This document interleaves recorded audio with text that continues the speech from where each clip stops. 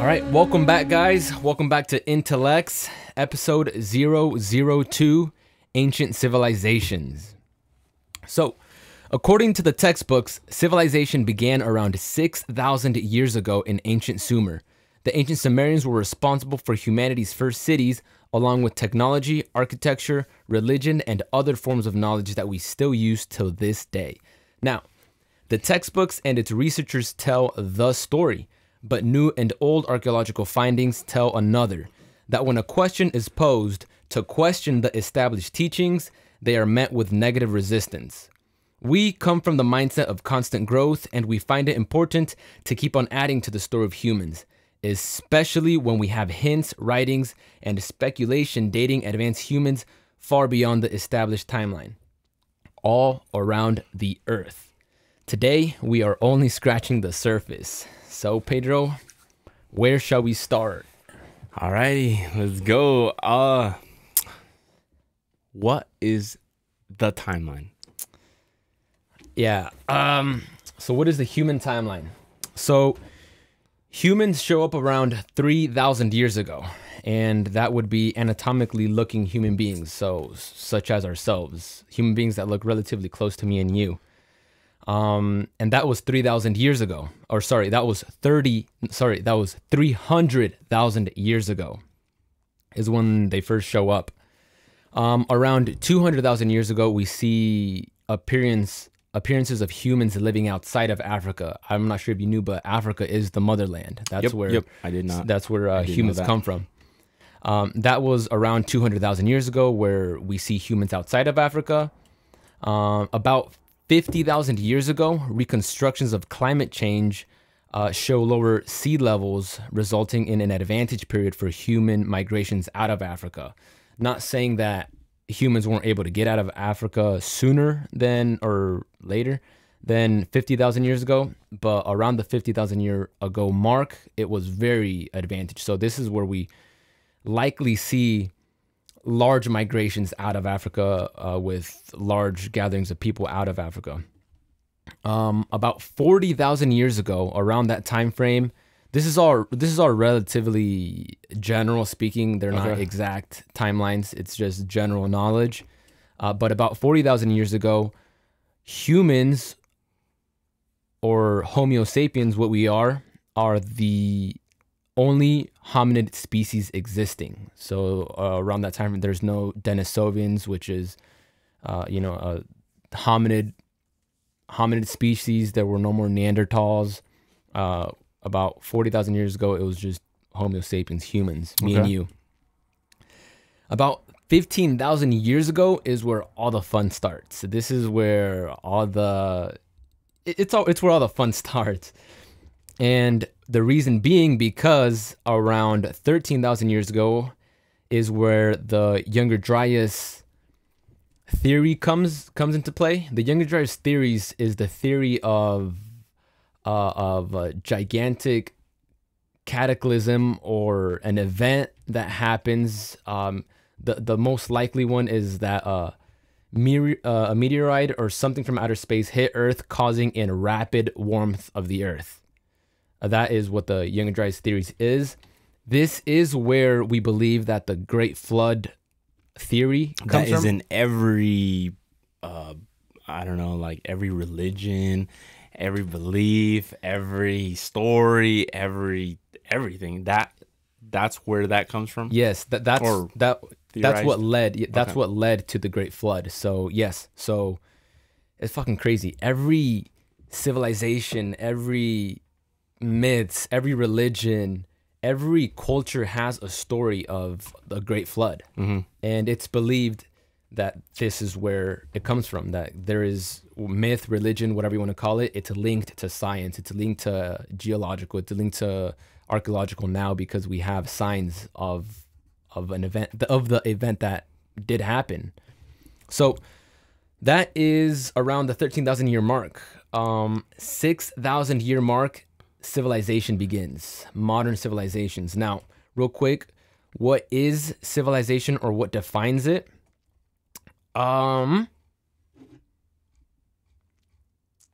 Civilization. A civilization is any complex society characterized by the development of the state, social stratification, urbanization, a currency, and symbolic systems of communication beyond natural spoken language. So really, any complex society is what a civilization is, and 6,000 years is that mark. We'll get into later of all the fun stuff around that. 4,000 years ago, back to our timeline, 4,000 years ago is believed that the Great Pyramids were built around this time. And 2,000 years ago is approximately Jesus' death. Around 500 years ago is the fall of the Aztecs to the hands of Cortez.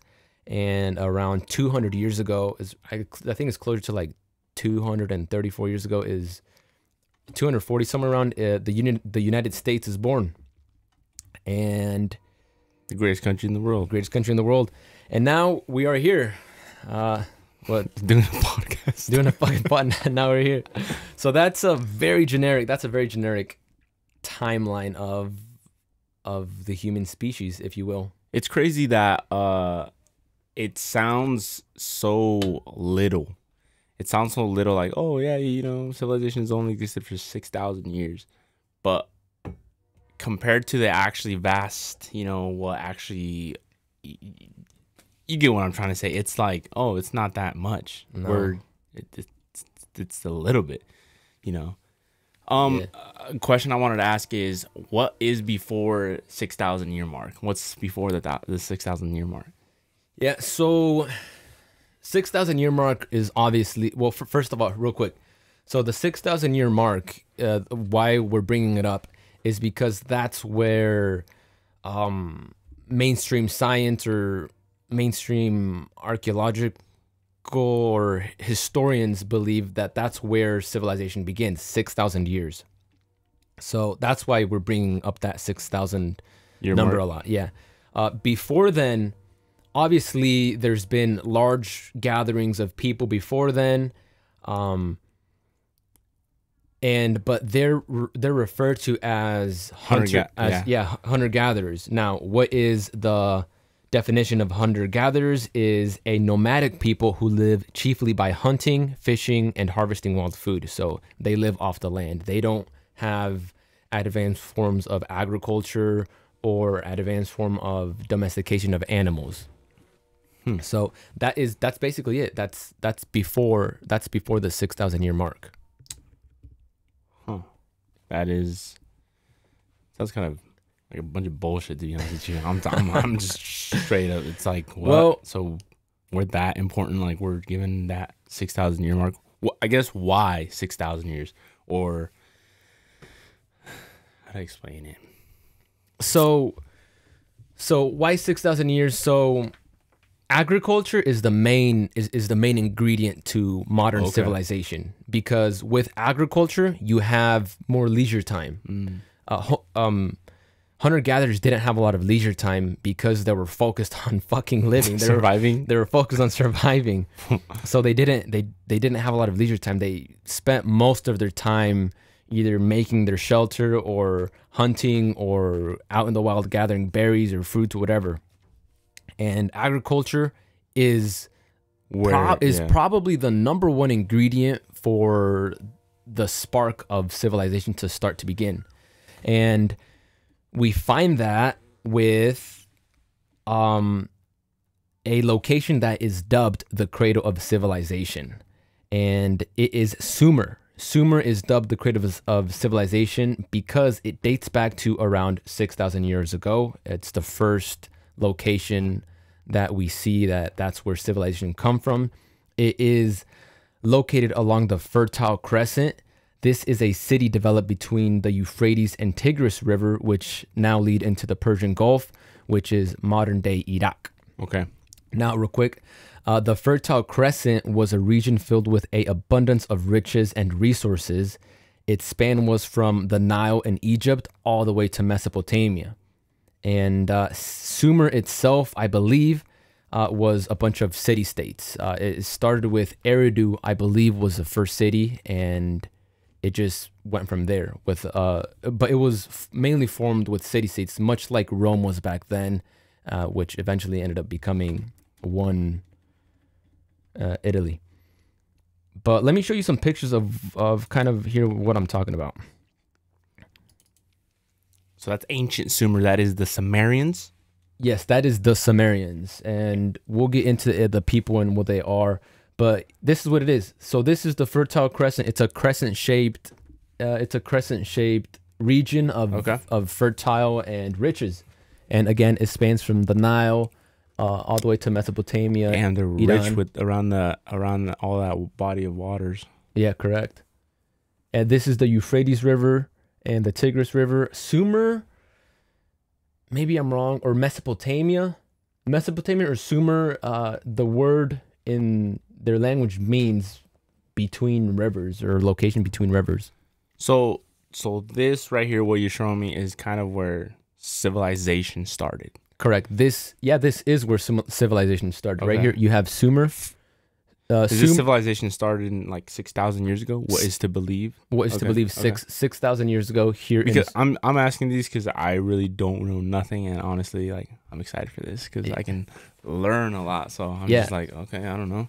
Yeah. So 6,000 years ago. What is believed that where was all the other?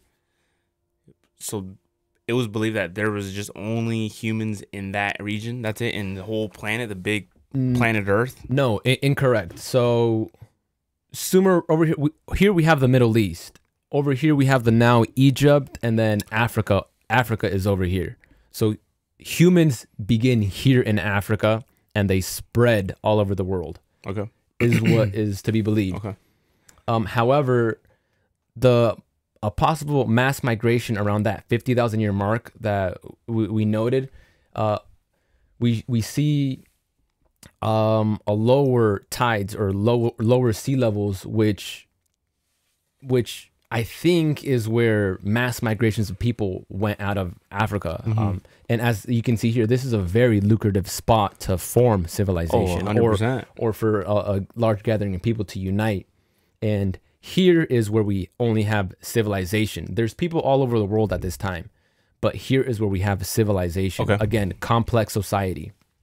And it's here in this region of Sumer. And then we have the city-states, Eridu, Ur, Uruk, Girsu, and Lagash, the city-states that form Sumer and the Sumerians, the people which are Sumerians.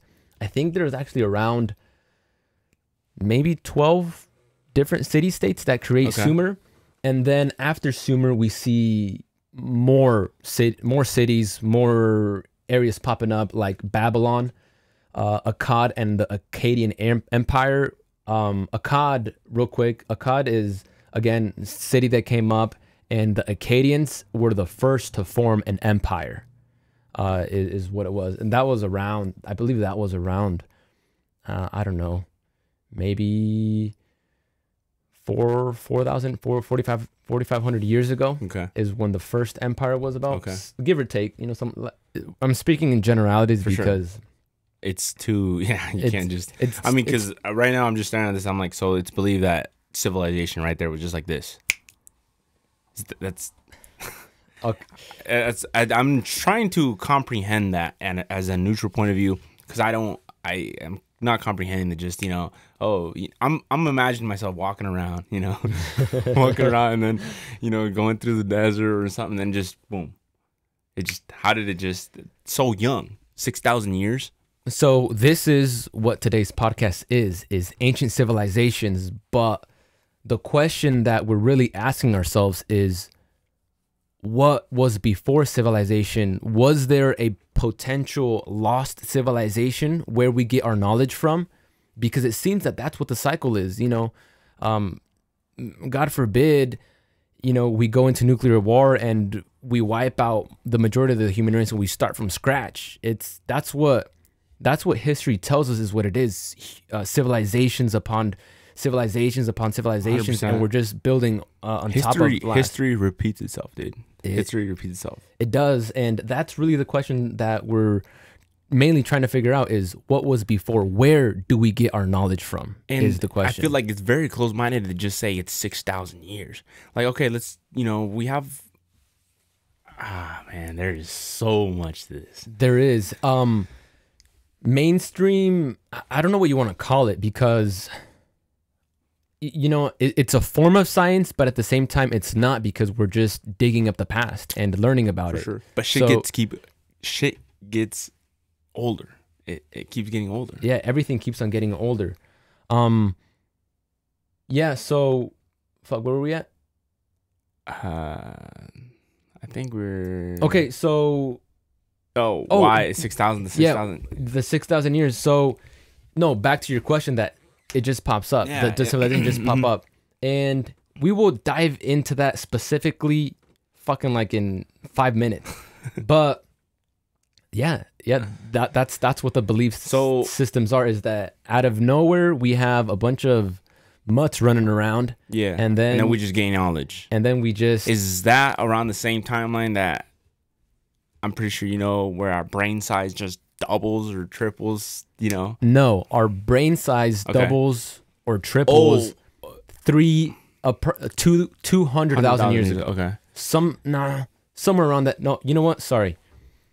Our brain size doubles or triples when humans come out. So the story goes, we have Denisovans, we have Neanderthals, we have Homo naledi, we have... Oh yeah, have you heard about Homo naledi? I'm not very familiar with them. Those are the only ones besides Homo sapiens that that I know, because of there's this pretty cool documentary about it. It's on Netflix too. What's it called? It's called Unknown Caves.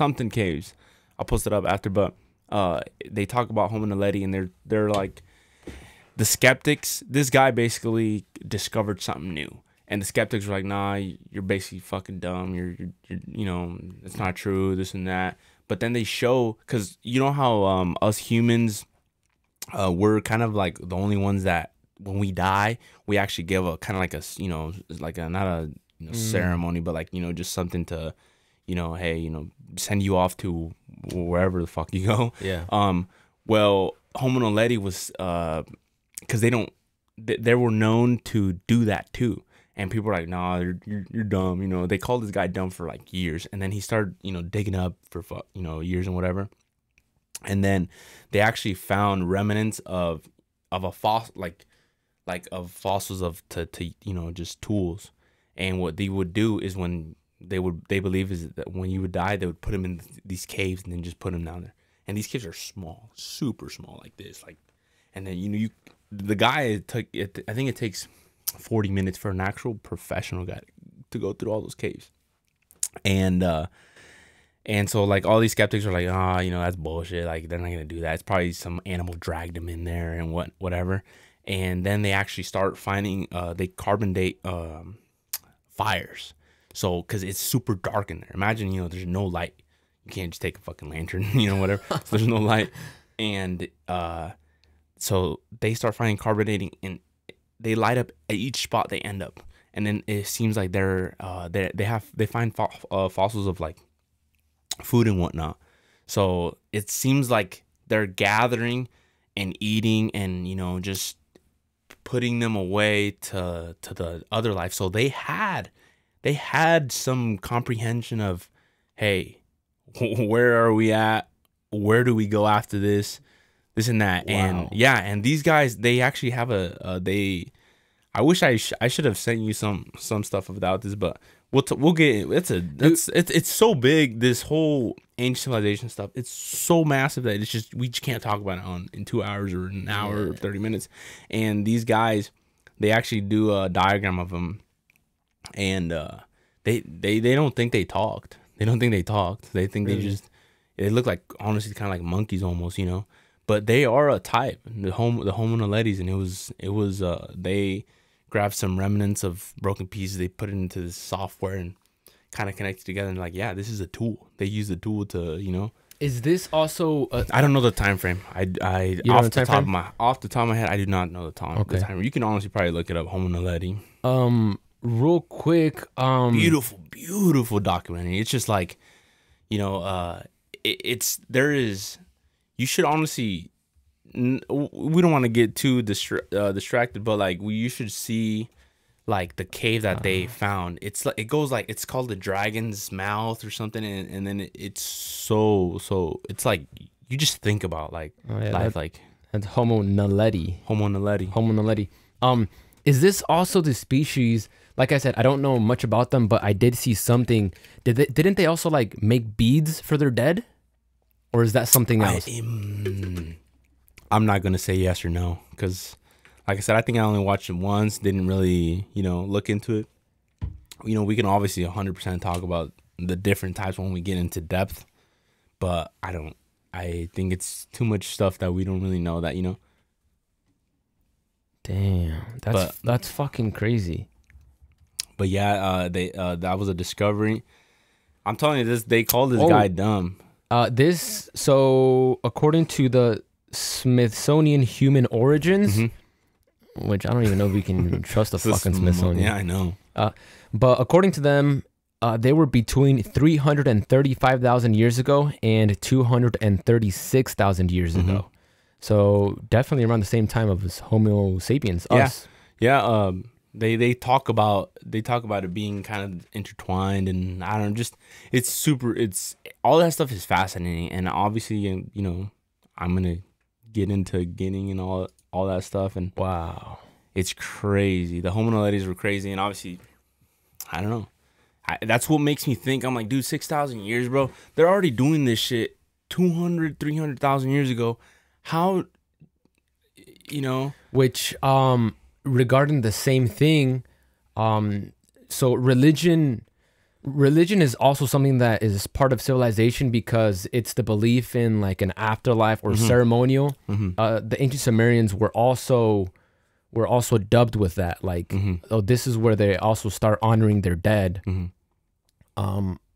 One of the civilizations, because you have multiple 100%. Yeah, multiple people around, but we're gonna get into it later. But you know what? We're just gonna get into it later. Sorry for going off of that, and it led nowhere. But it's gonna come up later though. Oh, 100%. I mean, like, yeah. But we're talking about all these different species, and where was it going? It was basically going to we're just starting at 6,000, the lost civilization. I don't know. It just seems like we just out of nowhere we gained all this stuff. Oh yes. No, you were talking about something along our brain size. Yes. Okay. So our brain size. Okay, so we brought up all these different species and where they come from, and hominid species. I believe that's the term, hominid. So humanoid species. And our brain size doubled or tripled when humans arrived. And so we have all these different species, Homo naledi, Homo Neanderthals, Denisovans, and much, much more. But we see that evolution fits according to their timeline, but evolution does not fit according to our timeline.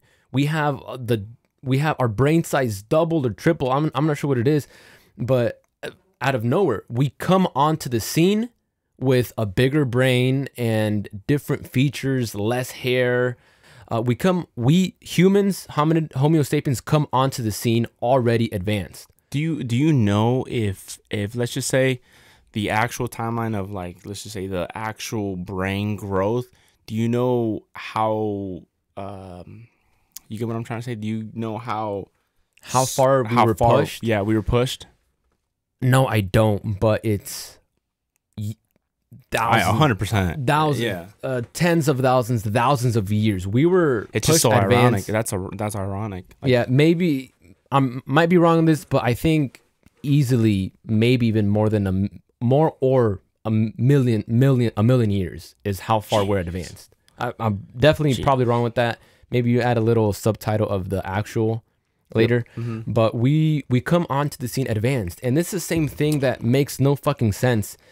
Our civilization just appeared out of fucking nowhere. 100%. Really? You're gonna tell me that we didn't know about agriculture, and then we know about agriculture out of nowhere? Human beings existed for what is it? 260,000 years, you know, just wandering, being hunter-gatherers. And then boom. And then, So the Sumerians, what do they have anything saying where they come from, where they gain their knowledge? okay, Where, you know? slow down there, buddy. Okay. Slow down there, buddy. Let's talk about what the Sumerians came with. Okay. Which is why we dub them the creative civilization. And in particular, it's mainly because of their technology. So we know they have, let me get this fucking picture out of the way. So we know we have agriculture, right? We know we have that, but the fucking technology that these fucking guys possessed is astronomical. It's ridiculous, the technology that they possessed out of a civilization that's believed to come out of thin air. So the ancient Sumerians are credited with the creation or the perfection of, for the time, the wheel. I'm not sure if they created it, but they definitely perfected it. Okay. They started using the wheel. They were one of the, go ahead. No, I was saying, do they bring that little, you know, the agriculture? The plow. Yes. plow. Yes. They are credited with the plow as well. They are credited with one of the first forms of writing called cuneiform. It's just like you have a writing utensil and you just scribe into clay. And then that clay soft clay, and then that clay can then, you know, be heated and it becomes hard. They are accredited with arithmetic, which is the fundamentals of mathematics that include the operation of numbers. These operations are addition, subtraction, multiplication, and division, which that's ground zero. Their groundwork, you know, led to later, you know, calculations and geometry and all this other stuff. Irrigation, which they not only did they understand agriculture, but they also had irrigation means. So largely, which they were designed complex systems of canals with dams constructed of reeds, palm trunks, and mud whose gates could be opened or closed to regulate the flow of water. Damn. God. Again, they came out of Dude, bro, I'm in civil engineering here, and you're talking about all this stuff, and that knowledge is no way that just came out of nowhere. Bro, that's beautiful. Imagine being supposedly 6,000 years and just all this stuff coming up. That you would think that that's the greatest time to ever live, and then now we got the iPhone, and then then it's like, you know, and then that's fucking. It's fucking crazy. So this is their irrigation system. You have the river, then they made another canal, and then right here that you can open and close, and then this is where their large fields of agriculture that they would have. Again, agriculture leads to a lot of leisure time. You're not worried about making a living, and this is just art rendering of a possibility. Cuneiform. They also have. The cuneiform script that I was talking about, it looks something like this. Let me get this out of the way. You done looking at that? Yeah. Then what did I do? Yeah, cuneiform is this. Scribing into soft clay, then hardening, and you have cuneiform. And that is a type of writing? That is their type of writing. Now, cuneiform developed from I can't remember the other one, but one of them was pictograms, which was basically drawings of an action. So of a bowl, food, or kind of like those Egyptian hieroglyphs. Is that the same thing? No. I don't know. How about that? But they kind of, because their pictograms were just pictures of an action that, obviously they understood. And then it evolved to a actual writing form, which is this, cuneiform. Their mathematics, this is what they're, again, in cuneiform like, but this is what their mathematics were like. 1 scribe is 1, 2 scribes is 2, 3 scribes is 3, and so forth. 10 was like I don't know what you want to call it. Kind of looks like a greater than T. But yeah, this was their number form. This is what their numbers were like. Oh no, that's 11. Greater than T. Yeah. It is 11. That's what their numbers look like. Again, they actually... Oh, here's the plow. If I can work my computer. Here's the plow. It looks something like that. The plow, which, again, for agriculture, for growing food, it looks something along these lines. The Sumerians are accredited with that. The chariot. The Sumerians are also credited with one of the first vehicles, or if not the first vehicles, a chariot. You'd put your animal there and you can ride on the back of this. Huh. Again, you fuck it, man. It's hard to believe for sure. So where were we at? Irrigation. So saws and other tools. The plow, we just seen that. Sandals, chariots, harpoons. The Sumerians are also credited with... imagine those sandals. Fuck that. I fucking hate wearing sandals to begin with. Fuck. Beer is believed... Wheat? From wheat? I think from barley. I don't know what the fuck that is, actually. I just seen that was one of that their credit, and I just put it on here. They were also the first to mass produce pottery, bricks, textile mills. Textile mills were like where they make weave fabric and stuff like that for clothing and whatnot. They mass produced that stuff because, in particular, the use of the wheel. They would. Have you seen how they make pots nowadays? Yep. Like they put on a blob and then they just form it. Mm-hmm. Yeah, they Something like that? They came up with something like that. Shit. Metallurgy, so very, very, very beautiful forms of gold and metals and copperwork and all this stuff. And they also developed the first ruling system of monarchy. Now, the Sumerians and how they ruled their city-states is each city-state was ruled by their deity, by their god, is what they write down. So their gods lived with them and they ruled their cities. They ruled their respective cities. We'll get into their names and that a little bit later, but that is who ruled the cities. That is their first form of monarchy. It later came down to a high priest ruling the city, and then it eventually formed into kings and emperors and all this stuff later down the road, far past the Sumerians' time. Get this. They were also credited with one of the first time systems. Now, at this time, the world was aware of days and night systems, but the Sumerians were the first ones to divide the passage of time. They introduced the passage of weeks, months, and years to the world. Out of nowhere. They also are believed to have one of the first lunar calendars. So it is believed that the Sumerians were probably the first to develop the lunar calendar. This calendar is entirely based on the reoccurrence of lunar phases, which means the phases of the moons were used to count the 12 months. So our modern year. Damn, bro. They were astronomers too? Fuck, out of nowhere? Yeah. Jeez. Sailboats, one of the first sailboats that popped up in the world. This was very useful for their irrigation, along as transporting the two rivers that they had. Weapons. These motherfuckers had so much leisure time that they even created a board game. Fucking Monopoly or some shit. It looks like this though. Probably Jenga, bro. This is one of the first board games that pop up. How the fuck you play it? No clue. But that's what it is. Cool. So much leisure time. Again, you get leisure time by agriculture. It's one of the first things, as well as the domestication of animals. They domesticated pigs and sheep and all these other animals. Goats. Yeah, that's pretty... Oh, sorry. A last thing that I wrote down here.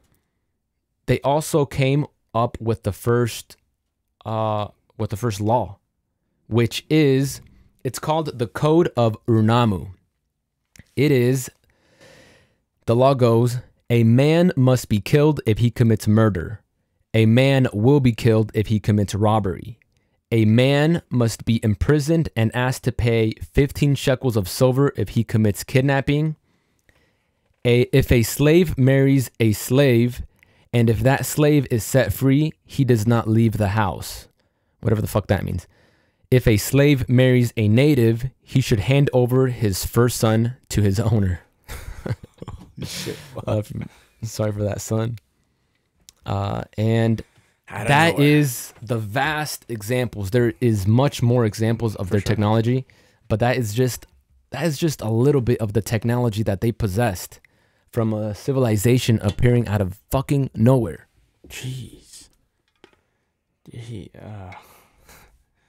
Dude, I can sit here all day and just ask and still not get answers. Yeah. We're not fucking done yet, buddy. They have fucking architecture. Actually, sorry. I will refrain myself for a quick second and show you examples of it. I'm over here just fucking blabbering because I got notes. So this is a depiction of textile mills. So a form of weaving. They have a little pedal here. They obviously had the spin of a wheel. This would allow them to mass produce fabrics. I'm sure you've seen it. Like yeah. I don't know what the name of it is. Yeah, but I know what you're saying. Yeah. Again, they were one of the first to mass produce bricks. It's a form of a mud brick, which allowed them for construction. What else we got here? Metallurgy, the creation of sculptures, jewelry, and whatnot with fine metals. This is a recovery from is that something. Gold? Yeah, gold and whatever the fuck this is. How do they get that gold?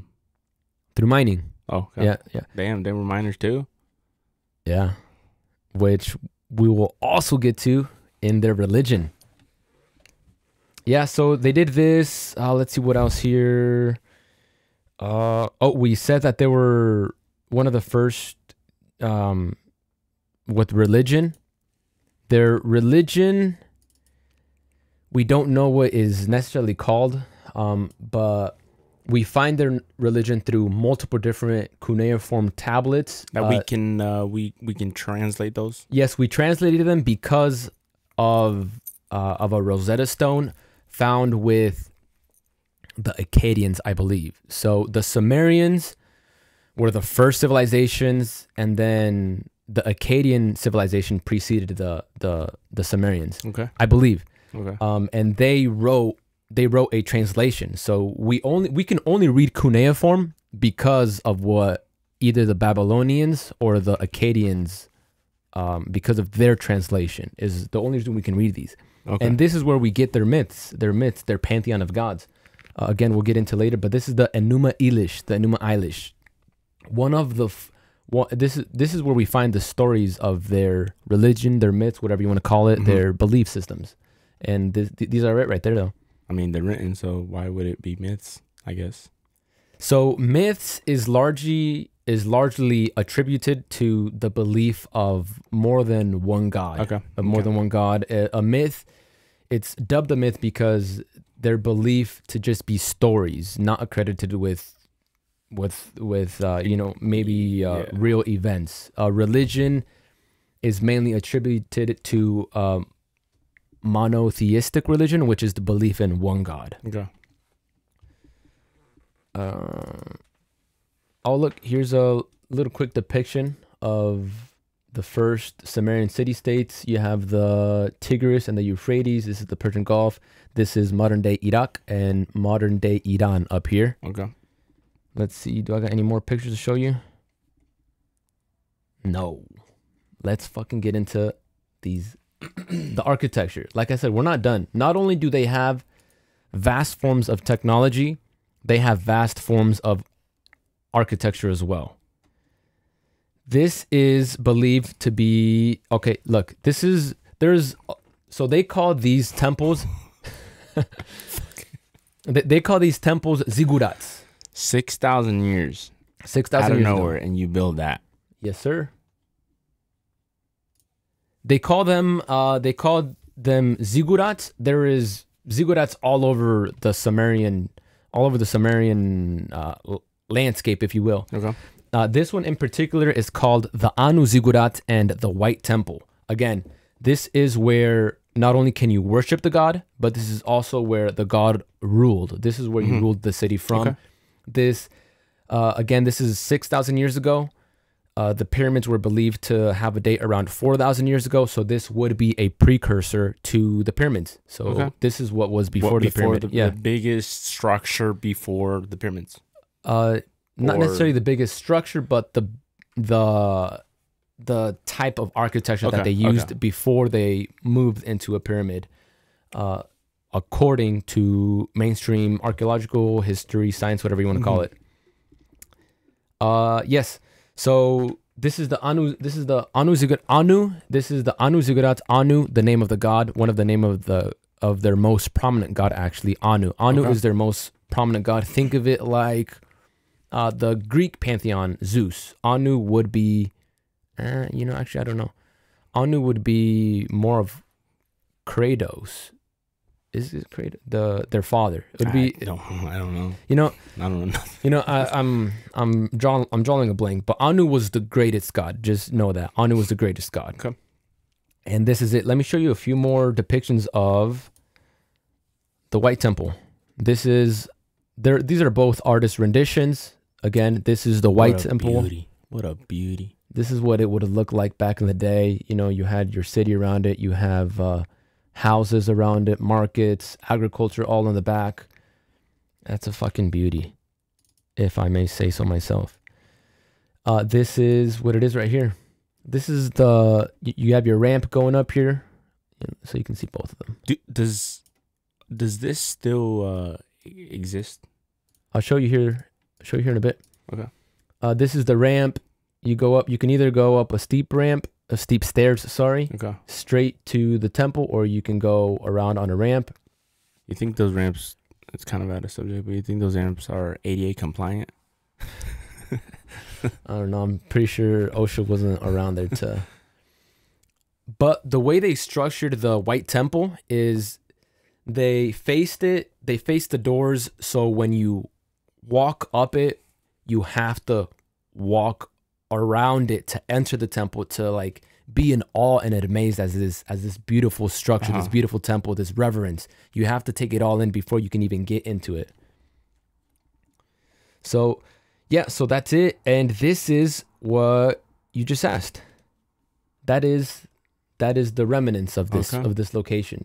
This would be the White Temple would sit upon here, and then this is the ziggurat down here. The pyramid cut in half, technically, is what is the best description that I can say. This is what it is now. Credit to Toby Travels for taking this picture. But yeah, that is in Iraq. Iraq, yes. This is all over. Yeah, and again, here I'll pop up this picture. And I like this one better. I'll pop up this picture again. These ziggurats, these structures were all around the early stages of the Sumerian city-states. Okay. Eridu, Uruk. Eridu is the most prominent one that you will hear. Uruk again, Lagash, you hear it as well. But I guess they're all prominent for being part of the creative civilization. Damn, what a beauty, huh? Oh, yeah. Again, information that they just possessed out of nowhere. Damn. Okay. Again, part of what makes a complex society is rituals and religion, the reverence of the dead, paying respect for their dead. And they have one of the first forms, if not the first religion or myth, again, whatever you want to call it. I call it religion because it's a belief system. They believe it. That's what a religion is. I actually think myths is what do you call it? I think myth is really a degenerate term, because how can you class something as a religion, something as a myth, or something as a exactly? How can you? It's like if I believe in this, I don't know, whatever. It's my belief. They're basically saying that it's no, you don't believe in anything real. You only believe in stories, which I think is kind of fucked up if you ask me. So the ancient Sumerians have actually, they do have the oldest religion, which is, again, the Enuma Elish. I don't know. I don't even think there is a you know, like Christianity, Muslim. I don't. Judaism. Yeah, I don't think there is. You can really call it really anything, because the Enuma Elish is the series of stories. Maybe you can call it that. I'm not sure. But their gods are the Anunnaki. Is who their is what their gods are. Is, again, it's a pantheon of gods, more than one god. They have more or around 12 different gods. We are not going to dive into very much of it though. Just because I have plans for the Anunnaki at a later episode, and we're going to dive in 1000%. But for now, that is what Anunnaki. No, so Anu is the greatest god. Okay. Anunnaki is the pantheon of gods, or Ananu or Anunnanu, something along those lines. But the Anunnaki is what they're all called. Okay. Is what they're all called. So again, scholars believe it's a creation myth that just depicts the Sumerian deities. The Sumerians believe that they were their gods. Remember that the city-states were ruled by the gods. There's writings that the gods lived hand in hand with the humans, or with their creation. So let's see. What do you think that means? What do you think that means? I mean, I'm trying to think about it. Like, they live. Like, do you think it's just a statue, or is it an actual person? Is it an actual, just like a feeling? No, they lived. The Sumerians write that they lived and they were ruled by their gods. That they lived hand in hand. They seen them. Holy shit. So if you want to, so first of all, open your mind to the possibility that gods ruled them. Okay. But also open your mind to the skepticism that, you know, it's natural to have with this. So think of it, the way that I think of it from a neutral point of view is, think of it like the Egyptians. The Egyptians ruled with a monarchy system of, you know, for example, I am Egyptian royalty and I am to be pharaoh. I project myself as a god. I project myself as a god. I am a god. You are my subjects. So maybe it can be seen in that lens as well. Not necessarily gods themselves, but you know, a lineage of noble royal blood, and then they project themselves as gods. But we haven't even gotten to the religion yet. Okay. So what were you, we won't get into our personal belief systems, but we were raised Catholic. We were raised on the King James version of the Bible. And in particular, we first learn of Genesis, of Exodus, you know, the story of Moses, Noah, all this. We learn of all these stories. That is the 6,000 timeline as well? Yes. Adam and Eve? So Christians believe that, yes, that the world just goes back 6,000 years ago. That's where God, the Christian God, that's when he created the world in 6 days. 6 days, and then rested on the seventh, and then he created Adam, and then Eve from his rib, I believe, something like that. And yeah, so the Bible timeline is 6,000 years ago. Yes. Now, you know of the Old Testament, Genesis, Noah, the flood, and all this stuff, right? Correct? Yes. What if I told you that is copied from the Anunnaki tablets? It's a myth. It's a myth. Well, it's a myth. We'll see. We'll see if you believe that as I explain to you the religion of the Anunnaki. But the tablets are older than the Bible. Than any old Bible. It appears to be that the Old Testament is copied from the Sumerian religion, from the Anunnaki, from the Enuma Elish, from the tablets. Because let me dive into their story. So Again, very broad story. I'm gonna go by it very quick because I have plans for the Anunnaki and their creation myths. So, you have a question? Nope. No. All right. So, the Anunnaki come from planet Nibiru. They don't originate here on Earth.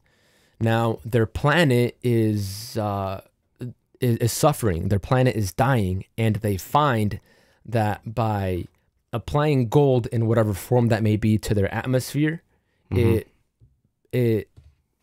stabilizes their planet, and it survives. Their planet survives. So they set off on a mission to go find more gold. And Nibiru orbits Earth every 3,600 years, or approximately 4,000 years. That's their orbit, or their orbit around the sun. Okay. So at the time frame, at the depiction of this story, they arrive on Earth, and they brought their own slave species called the Igigi to mine the gold here on Earth, because Earth is a very abundant and rich Earth, as we are the only species in the entire galaxy and universe that exist. So sorry. So they brought their own slave species called the Igigi, and now they arrived on Earth around 3,000 years ago. Okay. The Sumerians do. Okay. They sound familiar? It sounds 100% familiar.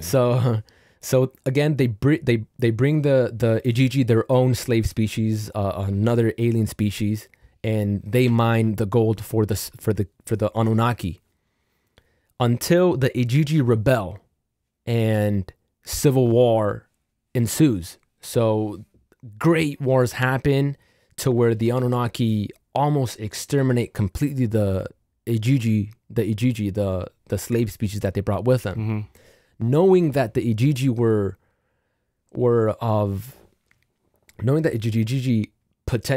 of the war that they just had with them, they were threatened by the Igigi, so they almost completely eradicated them, and they decided to make their own species. Okay. So they make their own species with the primates here on Earth, and at first they used Anunnaki specimen with female primates. It didn't work out. So then they used primate specimen with Anunnaki females. Okay. And thus the first man was formed, called Adamu. Adamu is the first man that the Anunnaki created. And of course, for them to be able to reproduce, they also create the first woman, called Eva. Sound familiar? Adam and Eve. Nah. Adamu and Eva, they're first. They come first. That's what I'm saying. It's basically a copycat. The Old Testament is a copycat, or at least Genesis is a copycat. The myth of it. Yeah, it comes from this. So they make these slave species, now us humans. They say that they created us 200,000 years ago. Again, does that number sound familiar? It fits in accordance to what we were talking about earlier, the evolution of our brain size. They meddled with according to the tablets, they meddled with primates here on Earth, and they sped up our evolution. Mm-hmm. It's just, again, keep your mind open to the possibility. 100%. Why would I keep it closed? And yeah, and they created us. So Anu is the greatest. Again, I'm going by really quick. I'm not going to mention everything. Okay. But Anu is the greatest god of them all. Enki is basically the god of the humans. Enki is the god that created us. Enki is the god that modified our genome, that modified our human structure to what we are now. And Enlil fucking hated the gods. Enlil in the creation myth is the one that brought down the great flood on us, because humans were too noisy. Because humans were too noisy. Fuck, we still are. Now, not only is there similar traits between the Bible and the tablets, but where they lived on was called Eden. They have an Eden in this myth as well. Holy shit. Now, because Enlil hated the humans started procreating by themselves, and the Anunnaki hated that, so they casted out the humans out of Eden. Now that's where in the Bible, Eve takes a bite of the apple of knowledge, and then gives it to Adam, and then they're cast out of Eden. Well, they're cast out because they start reproducing too much within themselves. They actually also reproduce with the remaining Igigi, the other slave species, some that survived. Their offspring is known as the Nephilim. For a later topic, for sure. But the Nephilim is also a creature that comes out of the Bible, in particularly the story of Enoch, which is a book that was removed from the Bible. I don't want to get into it, but when was it removed? We won't get into it. Okay. We won't get into it. But again, the biblical... basically, they were fucking a lot. Yeah, because we were fucking a lot. And yes, so again, the biblical flood story derives from the Enuma Elish, and the tablets themselves that we found when we dated them, they were about 3,000 years old, but easily date back to Sumer's creation. So the tablets are, their religion has a stamp of 6,000 years old. Now, it's ridiculous. So now that you know a little bit of their religion, of their technology, I refer back to you with a question. Do you think that where do you think the Sumerians got their knowledge from? I don't want to say where because I don't know where, but it's just like I really believe that 6,000 years is too soon in that time frame to know all this stuff. Come on, you guys are fucking agriculture. You guys are growing crops and stuff and doing this. Like, you guys have to have it. It doesn't fit with the timeline. You guys have to have that knowledge from somewhere else. That's what I think. And that is my belief. Yeah. It's my belief, and I don't know, but I'd be called crazy. Yeah, so let me show you what the Anunnaki look like. The Anunnaki are basically a gigantic version of a human being. Mm-hmm. They are also depicted as humanoids with animal heads. Look at this little bag right here. Okay. Every ancient society. This is Anunnaki. All Anunnaki. Yes, these are the Anunnaki. Yes, okay. These are the Anunnaki. Take a look at these bags. So again, I refer back to the question of where did we get our knowledge from? Because it doesn't come back from the cradle of civilization. It comes from something far older, because every culture, every religion, every people all over the world have similar stories of giant cataclysms, of the great floods. Their pantheon relatively is all the same. The god of the skies, god of the waters, god of this. And they also all have a depiction of their gods with the same little handbag here. So just keep that in mind. But yes, they are the Anunnaki here. Here is another depiction of the Anunnaki here. Okay. I want you to dive in and take a closer look here. What does that look like?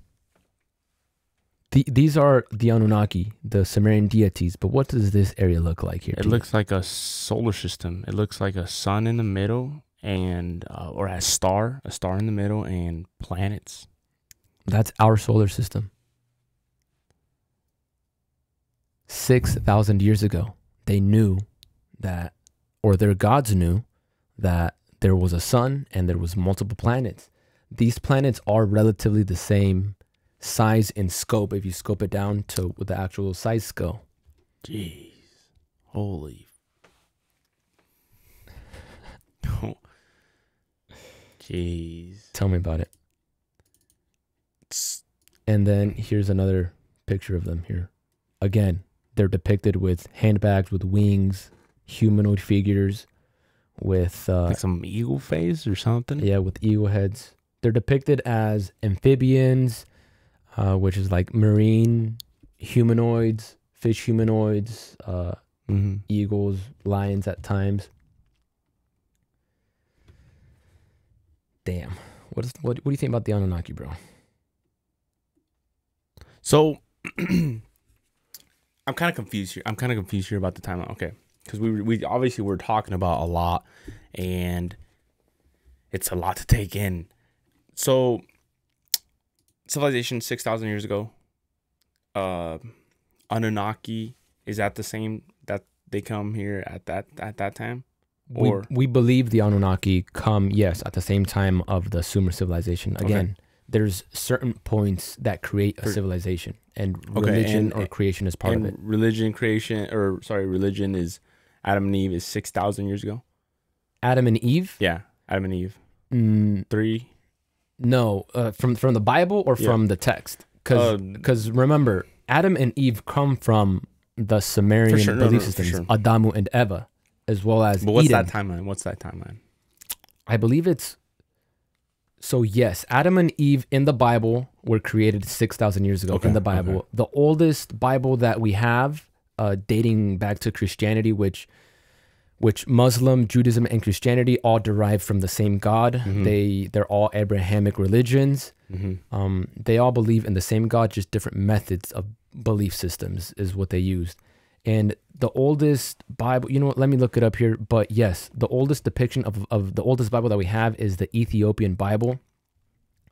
That is, that's the oldest that we can date back the Christianity, really. Okay. Let me look it up here. These all are kind of like matching to 6,000 years ago. In their stories, so no, they're not matching. So Anunnaki religion dates back to 6,000 years ago. Christianity is far earlier, far closer to us. Okay. See, that's where I was like. But in the story, everything in the timeline of the Bible is 6,000 years ago. Get me? Okay, perfect. Yes, so if Google is correct, the Ethiopian Bible goes back to around 660 BC, which would be, I don't know, like 1,500 years ago. I think it's 1,500 years ago. Yeah. Okay. Yeah, 600 BC. Yeah. Yeah. I think. How do you not believe this? Like, like as a normal person, how do you not believe this stuff, even if it's older, even if it's known to be older, and instead of a religion, like the big three in the Bible and stuff like that. How do you not, Yeah. So. Is it just you think it's just like it's a belief? That's where I'm getting to. I'm like, if I believe this, why am I? Oh, this guy's fucking dumb. But if I believe other stuff, the main thing is that religion can be attributed to things that did happen. So not necessarily everything happened, and exactly as I said. Of course, the people that believe in their respective religions, they do believe that everything did happen because of their faith. However, religion can be tied to real events. Okay. Such as Buddhism, the Buddha walked this earth. Jesus Christ walked this earth. Muhammad walked this earth, and they can all be tied back to a person, a real person. I think that's mainly what it comes back to. I think, well, not only is that what it comes back to, but somewhere along the lines, somebody said that this pantheon of gods, that they're just stories. They're not real. They can't be tied to real things. But the thing is that their gods themselves can't be tied to real things, but the events that happen in their stories can, like the flood. Yeah. Like the flood that possibly happened because of the Younger Dryas. I don't know. I'd call that bullshit, to be honest. That's just. Yeah, it's crazy, but yes. You fucking show me that tablet with our solar system. Again, the fuck? I'm not supposed to. I'm not, and it's older than any written. Yeah, I'm just like. Yeah. What? So, isn't that what Yeah. we should kind of base off, These or at least try to look for, or at least these do, you know? yeah, these people have an understanding of not only our solar system. And I mean, if it makes sense how we just get knowledge like that. So that's where speculation comes in. This can be a possibility of where we get our knowledge, of where humans get their knowledge from. Is our precursors are either our creation, our creators, or maybe the Anunnaki weren't necessarily gods or aliens. Maybe they were a different species. Maybe they were something else. But Whatever they were, they knew our souls. I'm just, yeah. It's just what kind of what I don't find, what I kind of find, like fascinating is that shows up. That's clearly a sun and planets, and like we kind of used to think that Earth was the center of the universe. What? How much years ago? Like not. I mean, for the timeline, I don't know. I really don't know, but like that was when then Galileo started looking at the stars and this and that and Plato. Is that Plato? Yeah. All those guys. That's what really, sets off triggers. Like, okay, these guys we're barely finding this out right now. But I just Yeah. Well, keep in mind, referring back to Plato, Plato, I believe, was Greek, right? I'm not gonna talk too much about that. I'm not sure. He was somewhere there, but Plato was a respected scholar, and he, I believe, traveled, or he had a relative that traveled to Egypt. This is kind of going offhand, but it's in the same. I mean, it's in the same conversation of ancient civilizations. 100%. And Plato had an uncle or a relative, Solon, that traveled to Egypt. Solon got so much information from the Egyptian's priest that he was like, what the fuck are these guys talking about? They have so much knowledge of their past. They have so much knowledge of their past, and this is where the story of Atlantis, of the city of Atlantis, of supposedly of a super advanced human race species that ended up, getting destroyed. 100%. And bro, this is so And fascinating. hold up, but that story of Atlantis is dated back to around the Younger Dryas, where the earth warmed up and sea levels rose, and it's like I said, all these stories, you can come whatever the fuck you want, myths, hoax, whatever the fuck, you can come whatever you want, but the events that happen in these stories, the dates that these people themselves, these real people themselves, say that they occurred, it aligns with archaeological findings. It's fucking crazy that you can call whatever you want, but events happen. Well, also what this is very surprising. Have you seen Graham Hancock's Ancient Apocalypse? I've seen, bro. Graham Hancock is a fucking national hero, bro. He's a fucking hero. We'll have him one day. He is the reason that everything this conversation is happening. I'll tell you that. Graham Hancock is a genius. Ancient Apocalypse on Netflix, but all these things on the Earth that they're carbonated, they're old, and you look at it, and it's way before 6,000 years. It's way before 6,000 years. Oh man, I really don't want to dive into this, but then the solar solstice, and then everything lines up with true north, and you can't really get that when you're here, and oh my goodness. And they build all these big things, bro. I haven't watched that in a while. I need to recap, but there was this one where it's on a big ass hill. I think it's in, I don't know. I'm not gonna name out, but it basically is just a big kind of building on this big hill where they're like, bro, these stones are so big, and there's no Göbekli Tepe. No, I mean Göbekli Tepe that's in Turkey. I'm talking about another one, and then you're just like, dude, this was like, I don't know, 150 plus thousand years ago, and I'm like, and if you, it's just too much. It's too much. I think, as a neutral point of view, you really can't close your mind on all this. I think you just got to keep all this information in from everything, and just if you really, I honestly do feel like you can be a religious person and believe in all this stuff, or have an open mind to this. I don't know why just believing in a certain religion means you got to close this out. That's kind of ignorant, like. Yeah, it is, and I mean, like, I do believe someone bigger as a god. I don't know. I wouldn't be able to describe it. I don't believe it's just a guy with gray hair just sitting watching over us. But I do believe in a god. I do believe in all that.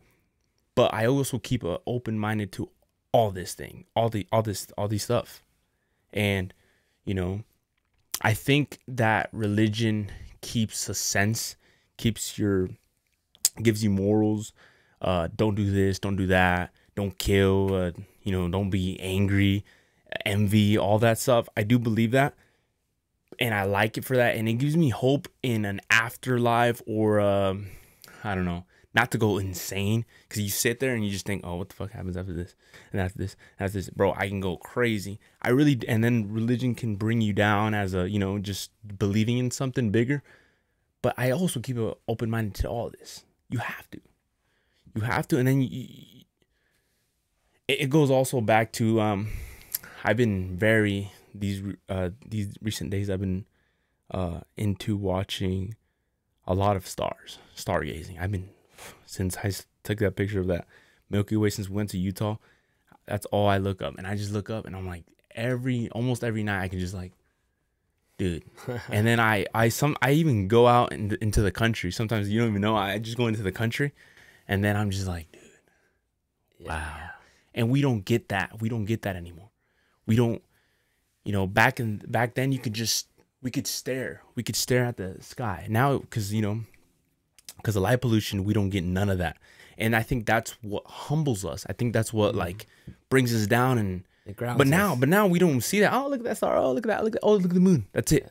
It's just a normal thing. Let me go back on social media. Let me do this, bro. Like, we're not here to, like, it's very disappointing to me that, like, we don't think about the bigger picture a lot because of what the fuck's going on, and I don't know what my friend's doing or something. Yeah. And I think a lot of it does have to do with looking at stars. Stars humbled me. Stars, that one time, it just gave me goosebumps, and I was like, holy. Yeah, I know that feeling, that, and it's crazy because we've seen clear skies and within the city, and sometimes the stars are a little bit more prominent. But that trip that we took to Zion, to Utah, and we could physically see the galaxy, the Milky Way. We can see our Milky Way, where we reside in the universe. 100%. With our eyes. Yep. That was a different feeling. It was spiritual. It was exactly. It grounded you down. It humbled you, exactly as you said. And it puts your mind, your thoughts in a different place. I don't know. It's weird. It makes you feel love and appreciation for everything around you. It makes you appreciate 100%. Life that a little bit better.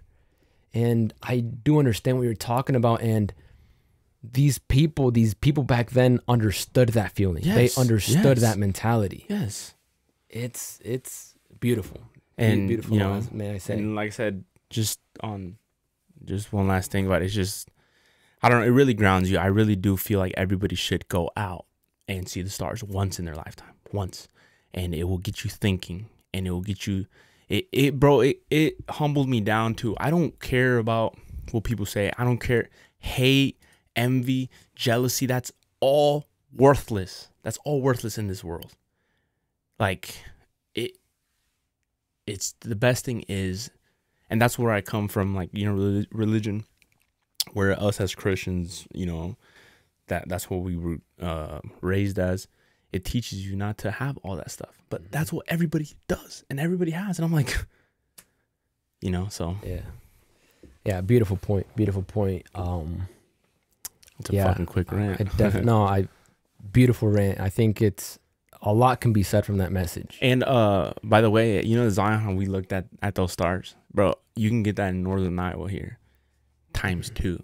Really, like what we saw, double it or even almost triple it, and that's what I got. I was like, wow. And it's kind of scary because you're out in the middle of nowhere in some dirt road, and you're like, well, we'll have to go out there and take a look at that. Beautiful note. Like I said, a lot can be taken from that message. Let's go ahead and stop there because I gotta go to the restroom. Perfect. And then we'll come back with phase 2 of this conversation. Let's move on to phase 2 of the conversation. Other megalithic structures or advanced building methods. Again, the question that we're really asking ourselves is, where does our knowledge derive from? Where does our knowledge come from? And by looking at other civilizations or other cultures around the world is a better term for it. As we look at better cultures around the world, we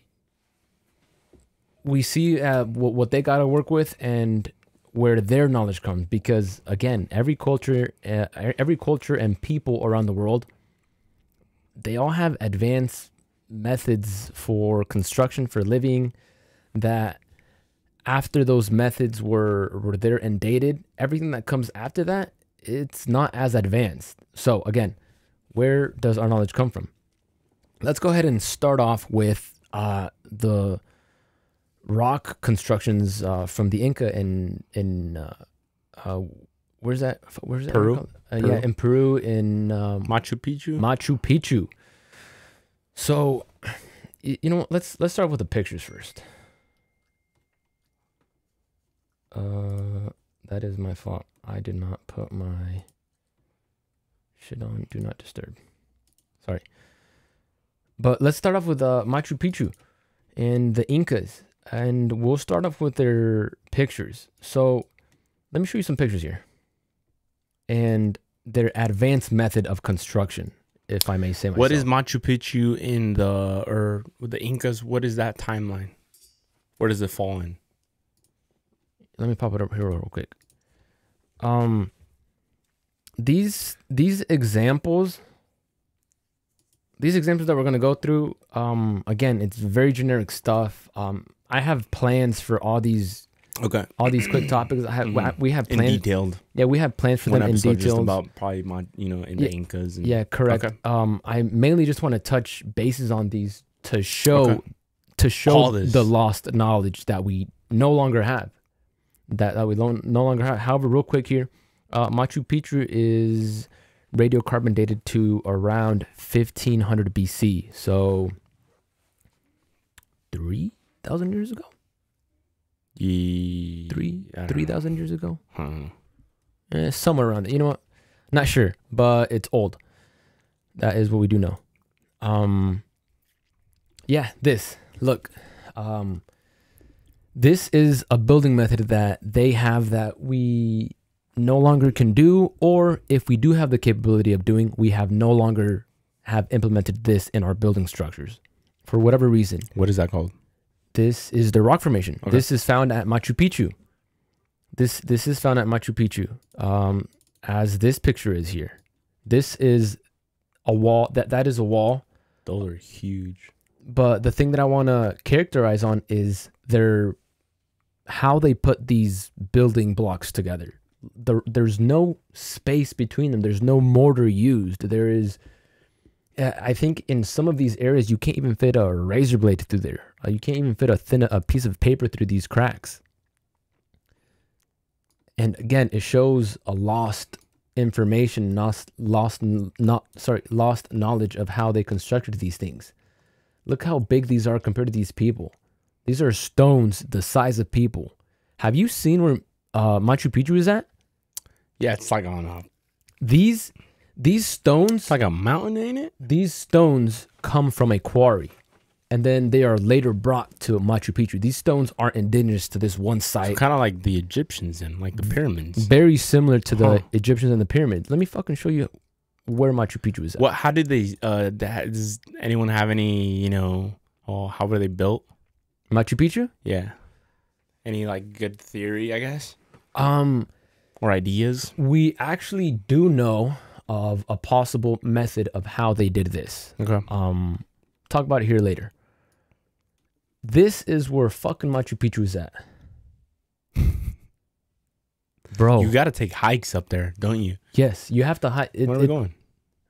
I actually do have plans to visit this site, go off on a quick expedition, in particular for IntellX, to kind of get a bigger grasp. This is why we're only touching bases on these things here, because I actually want to me and you are going to visit this site as an expedition, not as tourism. We're going to go out here. Perfect. We're going to do some work. We're going to take some knowledge. Let's go. You know what? I'll even go as far as to say as maybe we will even film the podcast up on Machu Picchu. Jeez. Fuck it. Let's fucking go, bro.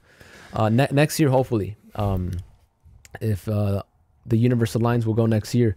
But this is where Machu Picchu is at. It is on a fucking mountain. Keep in mind, you still have to take these fucking stones, size of fucking bigger than human beings, up this mountain. The stones come from most of these stones. And their altitude is pretty high up there. Very high. There, ain't it? Yeah, I'll fucking pop it up real quick. Machu Picchu altitude. Elevation set 8,000 feet above sea level.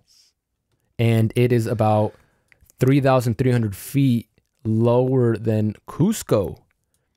And about 1,600 feet lower than the Sacred Valleys. There are other sites around there. Mm-hmm. So there is still other sites larger than Machu Picchu that show, according to, at sea level, that show the same things, same stone or same building methods. Yeah. Look, here's another fucking picture. Look at this thing, bro. Shout out to this fucking guy posing for us. Gee. And again, their building methods, we no longer have access, or we don't use their building methods anymore. Look at how, almost as if the stones were melted in place and you press the other stones against them. Look at this. Look at this stuff. How do they bond these stones together is also a question. There is you can't see mortar. You can't see, tar. And real quick, my line of field in the real world is construction. I build houses. I work with metal, stone, wood, and particularly and here in the US, we build primarily with wood. And I know we now build for efficiency and cost effectiveness, mm-hmm. but the methods that we do is nothing compared to this. It's nothing compared to this. I mean, I also work in, engineering and like all the mathematics that you need for the type of rebar for this concrete structure and the beams and the foundation and all the specs you need to go through and all this stuff. That's why I'm like, what? We need to go through all this stuff to build this, and then this exists. Wonders of the world that you no longer have information about it, and then that's where I look at it. You have to look at it like that. Yeah, look. Not just just build, and then the idea that we are more advanced because we have iPhones and computers also is like, that is a very bizarre way to look at things too. 1,000%, especially when the way we exactly the way you said, the way we describe what technology or our advancements are very different to what they could possibly it's just different. It was just different timelines. Like, yes, I understand why we think that we're more advanced, because we're going through, we're going to space and have satellites roaming the Earth and the moon and back, and soon Mars, and but still, like, it just I feel like they were advanced in this thing and we're advanced in that thing. And it doesn't mean that we're more advanced than them or than the Egyptians or whatever. It just means that, you know, this is what we're more kind of focused on, or, you know, I don't know. It's just. Yeah. Take a closer look at this particular picture here. Look at the imprints in the stones. It almost feels as if the stone was soft at some point, as if the stones or their building blocks, as if they were able to manipulate them in such a form that is almost like mud or clay. Is what what it looks like to me. Almost looks like they kind of Yeah. Like, look at this fucking thing, dude. Look at their precision as to how they're set down on themselves. I mean, I think to build that nowadays, you need to form it up and, you know, precast it, or I don't just. I think so too. I actually, again, I'm in the construction field, and I tried to put myself in the scenario of how I would build it, and unfortunately, there's a few ways. So we can get finishes like this, on a side of a building with two ways. What you described as pouring concrete is how we can get something like this, and then actually, you know, sketching it out, or you know. But then that is the illusion of it. That is not actually like this, because these are individual stones. The illusion of it is what we can only do. And also tile work. We can do tile work, but even then, our grout lines will be a lot thicker than this stuff. And then a little closer to what I do as well, which is exterior work, is retaining walls. Which retaining walls is a form like that. Yep. But then again, like, look what the fuck is that? It's a fucking nice looking retaining wall, but they need stakes for that too. But what the fuck is that? Look at this. On the top of a fucking mountain. The stones are. I told you they need stakes. Look at that stake. They need stakes for elevation and all that stuff too. This is on top of a fucking mountain, dude. And we find architecture that, let's say, compare with how it looks. It looks very similar. This is on the fucking top of a mountain. We have semi trucks, we have cranes, we have skid steers, we have excavators that help us do something as simple looking as this. Not as beautiful as that. Yep. Not as beautiful as that. Or as big. Or as enormous as that. Exactly. It's the same thing that I tell you that we sometimes go down to the mine, and all these trucks, they're humongous, but they can only pull and carry so much. They gotta break everything down and bring them and drag them and bring them. And I'm like, dude, you know, especially going into the pyramids, that was made out of limestone, correct? Yeah, the pyramids were made out of limestone. I'm like, dude, no way.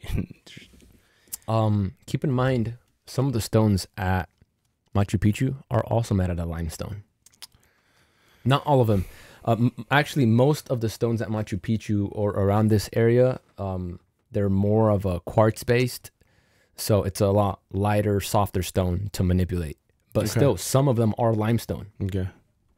Here's another example of retaining wall. Again, you know what I'm talking about. We both come from construction backgrounds. For sure. The way you get these stones is two. You either pour them and make them out of concrete or some mixtures, or you get them from a quarry, from a distributor of stones. And again, look at this fucking stones, and you get your capstones, and you got a little fence up here. This is nice for modern day. It's nice. It looks aesthetically pleasing. This is not beautiful. It's just not as beautiful or as intricate or as advanced. The building methods we use now, they're not as advanced as they were back in the day. Look at this stuff. Again, and how long this has stayed up. That's the other thing.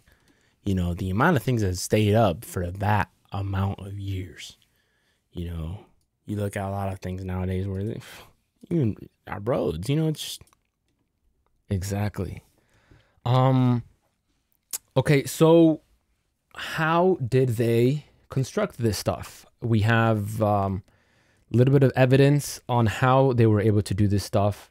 Keep in mind, we still kind of aren't very sure how they got all these stones up there. Of course, very large labor force. However, through the method of acid burning or fusion is what we find. So we find these large deposits of like these acid ponds or acid areas. And again, this particular acid that unfortunately I didn't get the name of, but these acid reservoirs that they use for them, the acid in particular is attuned to burning this quartz or the silica in the rock. So although maybe there wasn't a mortar used between here, the acid applied to attaching these soften up the rock. And man, I'm sorry, dude, I still don't understand. Like, I'm trying to this is the knowledge that I was researching into, and this is how they say is a possibility, bro.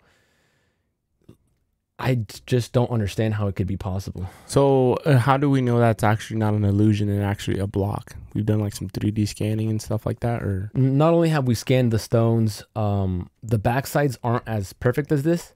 The backsides do show that they're they're a little bit wider and stuff like that. Okay. However, so some of the stones are precise, front, back, how you fit them in.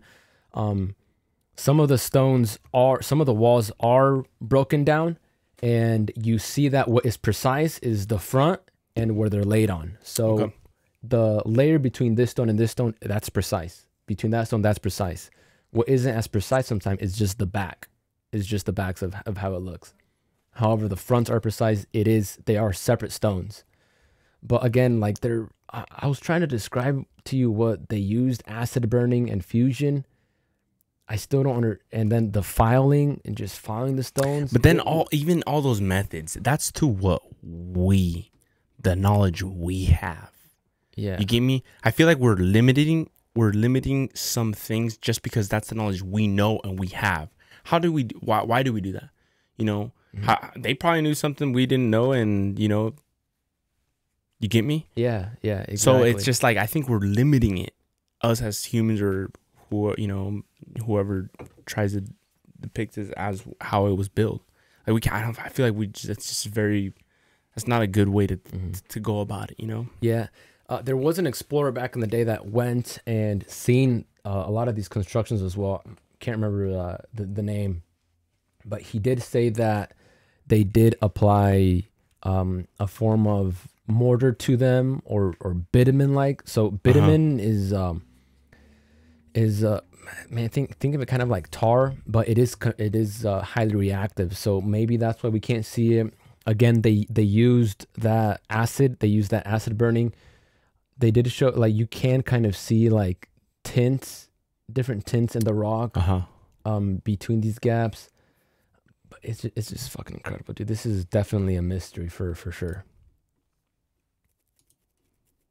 Definitely a mystery for sure. Again, this is just one of many examples of the possibility of lost knowledge. And that is the Incas. That was the Incas. And not only that, the vast amount of knowledge they had with astronomy. Have you ever looked into that? Dude, like they depicted everything we see, like the Big Dipper and all that stuff. They used a different method, but they knew what every they had. I think they did animals to them. I can't, like I said, but the amount of knowledge they had with this, it's like, yeah, it's crazy. I know the Aztecs, the way that the knowledge that they had in astronomy, they had these large kind of pools, if you will. And instead of looking up at the stars, they would just look down at the water reflections. Oh, yeah. And they would map out a lot of the stuff like that as well. That's crazy though. It is. And that is the thing that I talk about, where they can look up every day and wonder, and their mind just goes all over the place. We can't do that. We can't do that because of light pollution and, you know. The Machu Picchu and the Incas is just one example. We also have the Egyptian Sphinx. This is favorite. This is again. Let's not dive too deep into it because we have plans for you know, looking into them a lot more. Not only that, fuck our plans. Like, they need, these beautiful structures need the respect to dive into them with more finesse. So we also have the Egyptian Sphinx. Now, mainstream science says that it was constructed around the Great Pyramids as well. So that would be maybe a little older. So that's around 4,500 years ago is when mainstream science says this was built. We do know that it was most likely the head was carved afterwards because the head in relation to the body is a lot smaller. 100%. So it's believed that this did have a lion head at some point. Mainstream does actually believe that or no? Yeah, mainstream doesn't necessarily say it, but they do understand that can be a possibility. Okay. Which they better. Yeah, but the thing that makes this very interesting is that the water erosion. Yes, the water erosion. Along the it's the mainstream say that it's, you know, this was built 4,500 years ago. However, this Sphinx does have a lot of examples of water erosion. Here is a picture that you can see some of that along over here, these lines over here. Now, the only thing that can make this water erosion, can you take a guess what the event was? The Younger Dryas. Yes, sir. That is what they think that the measurement of water that would take to do this is only found back that far, which again is around that 12,000, 10,000 year mark. Now the reason why there is such conflicting arguments about this is because that would put the Egyptian way before its time. And this is why I said in our timeline that everything fun starts around that 15,000 year mark, is because the Younger Dryas happened a little earlier. We currently don't give credit to these civilizations. It can be we're almost disrespecting them. Yeah, it's very possible, if not irrefutable, that there was advanced knowledge way before the Younger Dryas, which means that there was advanced civilizations around the Ice Age, and then they had an understanding that something was going to happen, that with astronomy, with meteorites, with something was going to happen, and then they took precautionaries to make sure that the knowledge didn't get lost. And maybe the Sphinx is a way of not losing that knowledge. It's a time capsule. Same thing with the pyramids. The pyramids go back 4,000 years ago. They're believed to be far older than that. The pyramids are believed, I believe, to be 7,000 years ago. Now this would be the work of like Graham Hancock and in who he believes in, Randall Carlson as well. Yeah. I believe it's around 7,000 to 10,000 years ago. The Sphinx far older than that, closer to around 12,000 to 13,000 years ago. Well, yeah, because since it's carved as an Egyptian, and I don't know, though, that looks almost like if it was a lion or a cat or something, you know. But what I just said, that pushes the timeline so back where you're just like, but I mean, in a way, it would make sense though, you know, because I feel like knowledge just appearing out of nowhere is very it doesn't seem right. It doesn't. Putting two and two together, it kind of seems like a bunch of baloney. But yeah, here I'll show you a closer look at what those water erosion lines look like. You can really see them here in this picture, and more in this one, showing the Sphinx as well. Now, do you think all this stuff that, because I have gone a little bit into this, and obviously they try to debunk this. They debunk this water erosion, and do you think it's just because it gets too much to like? Well, we're just gonna question everything now. If we question this, or if we put this, oh no, this is older. Now everything goes back. You think it's because of that? It has to be. In Egypt, in particular, they're met with a lot of ego, and the people that do the research about this stuff, a lot of them are Egyptians. A lot of them, their whole life is focused around Egyptology and that stuff. So a lot of it is ego and not wanting to let go of that, not wanting there to be an opportunity for anything else, because then you're a fraud. Then you're a fraud. You are, but then your work is discredited and new upcoming people come up. So that is a lot of it. It's so unfair. It's so unfair. But I understand them though. You have to understand them, because if, let's just say, you go to school and you study all this and blah blah blah and this and that, and next thing you know, you actually find out this is way beyond its timeline or whatever. Everything you've worked for up to your career or point is I mean, not useless, but it's just, so then you just become someone like, oh no, he changed his, he can't be credible. You're just not you'd be known as not credible. So I can understand that, but it's like, I personally can't, because I find it exciting. I find it rejuvenating. If I was a fucking Egyptologist and I basically laid the groundworks for all these creations, all this stuff, and then somebody comes along and is like, what about this? I would be intrigued to figure out what that answer is. I think, but that answer is not going to be almost figured out in your lifetime though. So it's like, I'm gonna just hang out, and maybe, okay, so let's just say it's not them. Could it also be like a government thing? Like, hey, I don't want none of this, because I've also heard that people that go to Egypt, they get banned from the country. So could it be a government thing where they're like, you know what, dude, this is the time, that's it, leave it? Where you're like, all right, well, it's biased, is what I'm saying.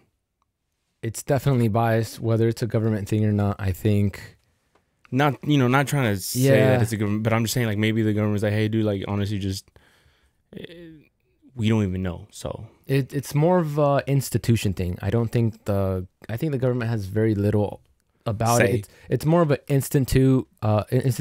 Whatever institute is in charge of the pyramids, the Sphinx, and all the tourism around here. They're NASA and the Smithsonian. They're the, I'm gonna ignore that. There's dang, you threw me off, but because that's fucking crazy. Like, the Smithsonian. Well, I'm not saying nothing. The Smithsonian hides so much fucking evidence, and they hide so much thing that it's like, all right, why are you hiding this? Like, bro, let's dive into this, And then I think NASA even owns a part of they own it, or they're trying to own it. I think they do. I honestly think they. I don't. Actually, you did show me something that maybe, I think they do. Maybe in the near future, but we're not going to be able to visit it. Yeah, but that I think they do own like the chamber or something like that. I don't know, but that's why I said that. I didn't say that because it's conspiracy. It was because it's I do think that it's more of the institute, though. However, the people that are in charge with discovering all this stuff and the tourism and all that stuff, I think they want to be in charge of the narrative, and I think it's mainly them. Which I can see that, which is unfortunate. I can see that. I mean, I also heard of stories where guys go out and tour it, and then they ask the guide how they think it was built, and they give you flat out, bullshit answers, and then they kind of question them. They're like, all right, bro. Yeah, they're very dogmatic about the situations. Yep. So, I mean, it's crazy. I mean, I don't know. I think it's more about credibility, to be honest, more than anything. Yeah, me too. You want to be credible. Yeah, me too. So yeah, the Sphinx is evidence of lost civilization. Real quick, let me take this down because I wanted to make a quick note on the Sphinx. You said there's been attempts to debunk that water erosion. The only other thing that can describe that is sand erosion. Mm-hmm. It looks nothing like it. In fact, someone was presenting something to archaeologists and geologists and showed them and was giving them examples. What does this look like? What does this look like? Or what does this like compare to that? And he showed examples of things that appeared to be water erosion, and he showed them to the panel of archaeologists and geologists and was like, what does this look like? Or if this looks like water erosion, raise your hand. They all agreed that it was water erosion. He zoomed out of the picture. It was the Sphinx. They all put their hands down. Scholars understand that this is water erosion. Whether they want to admit it or not is another question. Damn. We'll end on that. Pisses me off. We'll end on that note with the Sphinx. However, it's more likely than not that Sphinx is dated far beyond 4,000 years old, closer to the Younger Dryas, if not beyond the Younger Dryas still. Another example is the Dogon Tribe. Now, I haven't heard about this. Dogon. Yeah, the Dogon. Maybe I have, but I don't know. There is a possibility. There is a greater debunking story with this. However, this does fit a little bit within that conspiracy. Okay. It's not a conspiracy, but there is conflicting knowledge. I will say that.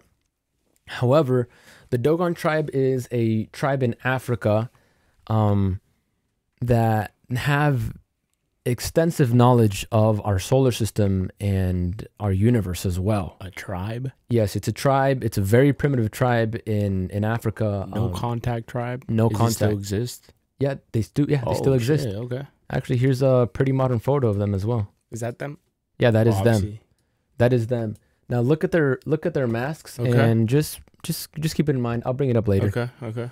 And this is more of a modern picture about them as well. Okay. So yeah, just again, this is their tradition. This is their culture. These are ceremonial. Their dressing is ceremonial for their ceremonies. We can get into that a little later as well.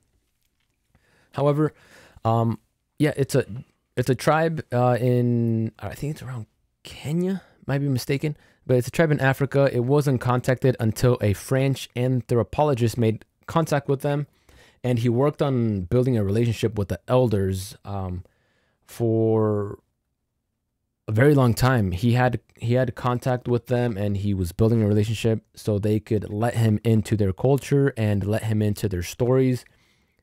For a very long time, 10 years, I believe he was working on building a relationship with them until they finally accepted him, and they told them various traditions and facts about their culture and their belief system as well. Okay.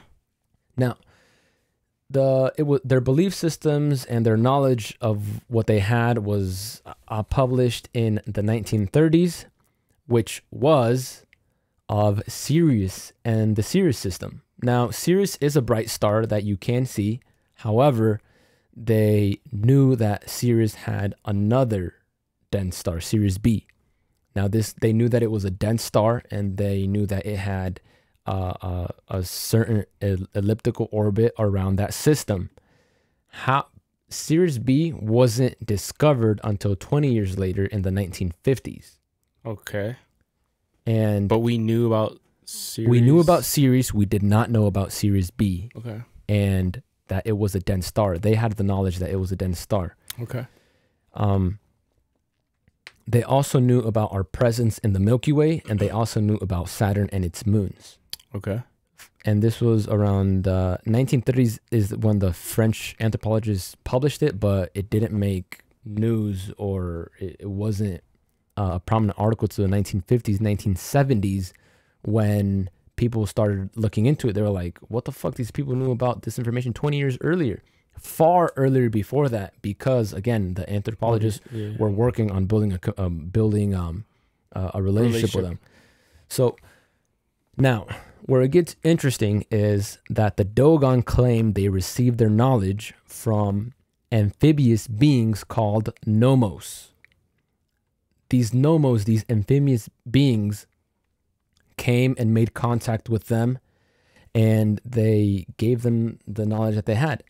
Now, these amphibious beings can be found here as well. The ancient Sumerians are also described as being amphibious beings. This is a picture of them. And they have these artifacts, or they gave it to them, or what is this? This is just a connection. This is Sumerian origin of amphibious beings.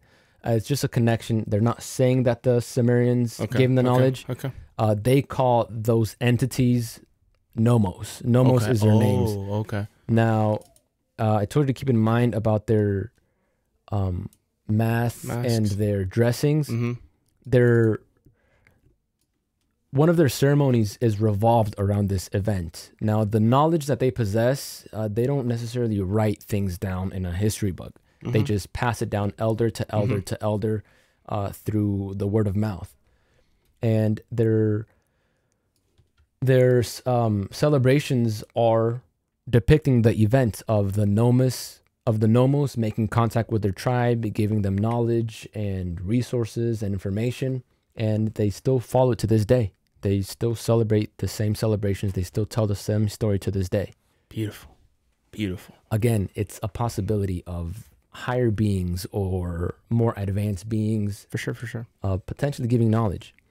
Now, I say that this kind of fits into a conspiracy because there have been attempts to debunk this, because they only have knowledge, or they only record knowledge of certain things. There is, for example, they don't know about the other planets in our solar system.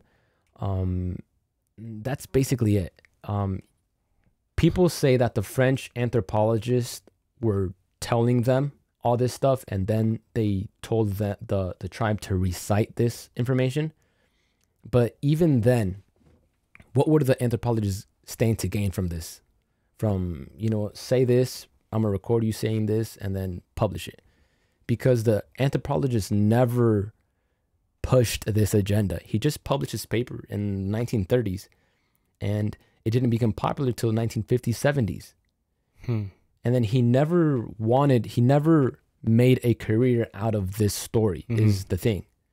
So it's one of those things, take it with a grain of salt from me, do your own research, but it's a very, very interesting topic.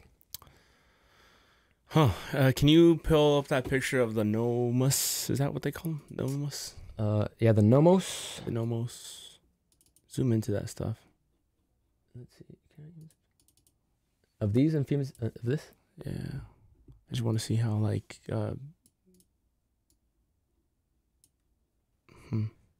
Yeah. Like I said, I believe this is from Anunnaki origin. But the Anunnaki were often described as, as humanoid figures with animal-like characteristics. Now, again, this is just tying two to two together. So there's really nothing credible to this. Okay. It's just one of those things that all cultures.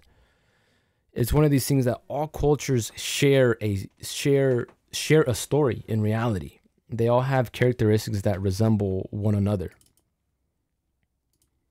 This is actually what they knew before we knew with modern technology. We know about Sirius A, and we know about their orbit. We did not know about their orbit, and that it was a super dense star. We knew about this. We did not know about this. Until we discovered it 20 years later.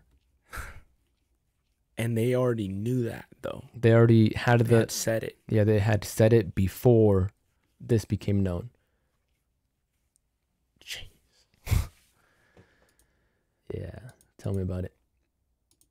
I had those confused, bro. About what? I had those confused. I didn't know it was Series A. That's what they were called, Series A and Series B. I thought it was like Alpha Centauri. That's different. Okay, perfect. That's different. That's but yeah, that's crazy. Yeah. I've looked into those dense stars, and they're very hard to to shoot with a telescope, because they can hide it. I don't know the actual terminology for this, but they can just kind of hide, and you won't know until it's just weird. It's weird how they can depict those, but it's pretty cool. It's pretty cool. Pretty cool stuff. Yeah. So again, that's just another example of lost knowledge, of lost civilization, of who the fuck were these nomos? But it doesn't stop there. We go to probably this event, this site is probably going to be the event that finally rewrites history. And I'm talking about Göbekli Tepe. Now, why is this going to rewrite history? Because this is one of those examples of what you said, everything keeps on getting older. Our understanding of civilization, our understanding of the human timeline is not what we believe it to be so. Everything gets older. Göbekli Tepe dates back to at least 9,500 BC. That is 11,500 years ago, at least. Göbekli Tepe is amazing. This is amazing. Now, keep in mind, it dates back that far. We haven't excavated nearly anything. You know how much we've excavated from? I think, I can't remember the percentage, but it's like nothing. Guess. An eighth? 5%.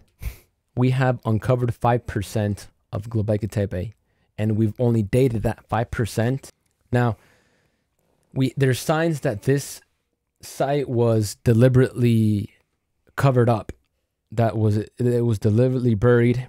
Now, this site also shows resemblance of alignments, that these big structures, I'll pop them up here in a little bit, but these big structures are aligned with astronomical locations, including Sirius. Oh, really? Including Sirius. So, yeah, so it's one of those, I repeat myself again. All cultures share the same story, just different words, different names. But this is, I don't know, it's fucking crazy. Let me pop up some pictures of Göbekli Tepe here. Oh, all these stuff for sure are things that you just, it's one episode about this. Exactly.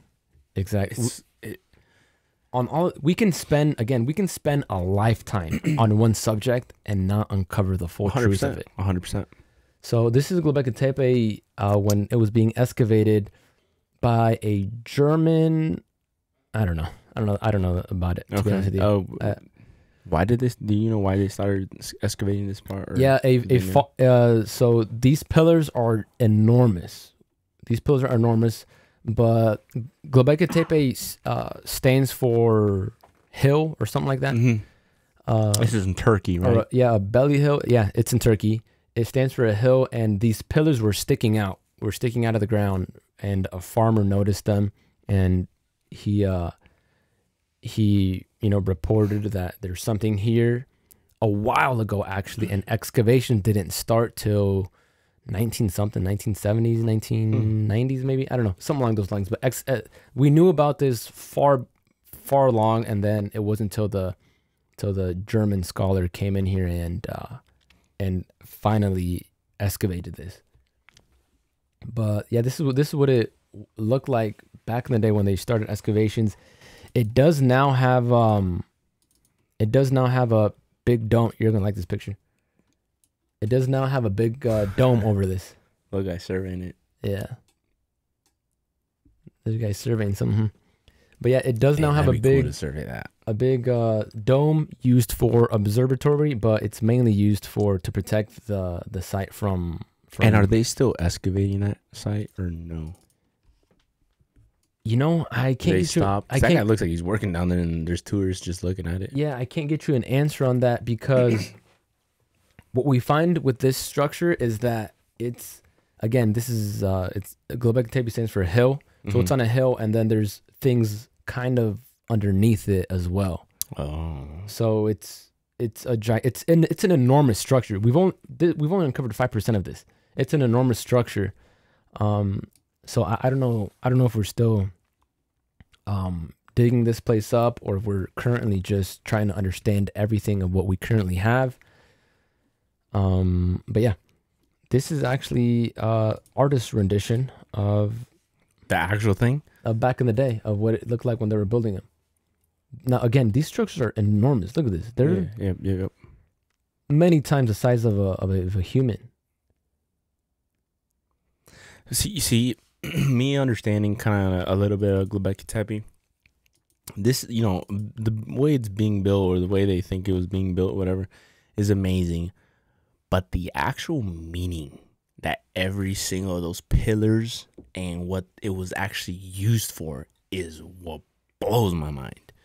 The construction is, not to underestimate it, but the construction is amazing. You still wonder, but the meaning that and where they place this stuff, that I look at it the kind of like the engineering part of aspect, where they knew they had to place this and what they were and what the meaning of the whole site, which I'm pretty sure you're gonna talk about it.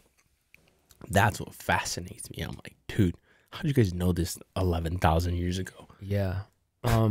This Göbekli Tepe is also there's remnants of something spiritual as well. So it pushes that religious